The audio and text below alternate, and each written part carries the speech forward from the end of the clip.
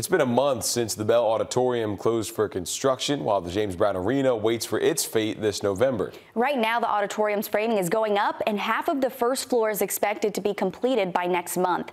Our Maria Sellers is live in the newsroom. And Maria, what are the next steps looking like for the entertainment complex?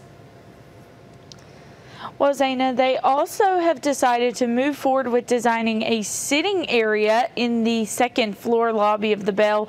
Leaders say it will have an impact on the complex as a whole. This sitting area would allow people to congregate in the Bell lobby. It would also be a connection point to a new arena if voters decide to build it.